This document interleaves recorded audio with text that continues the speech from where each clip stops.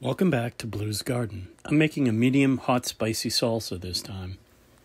Many of the same ingredients, except I'm using much more spicy pepper. A bunch of tomato that I have. Dice up the tomato, some lemon aiji peppers.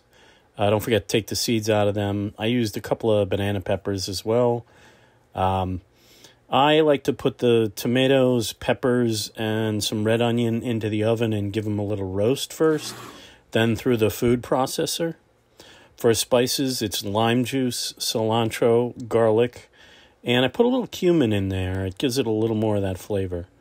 Then all of it into a pot on the oven. Give it a simmer for a good 15 minutes, stirring occasionally. Let it reduce down, boil some of the juices off. I like to make sure it's not too watery. Let it thicken up some. Could be longer than 15 minutes, maybe half an hour or so. But just get some of the water out of it. Last thing I do is add the cilantro in. And then don't forget to label your jars. You don't want to grab some salsa thinking it's a sweeter, milder one and find out it's hot. Thanks. And don't forget to like and subscribe for more Blue's Garden Tips.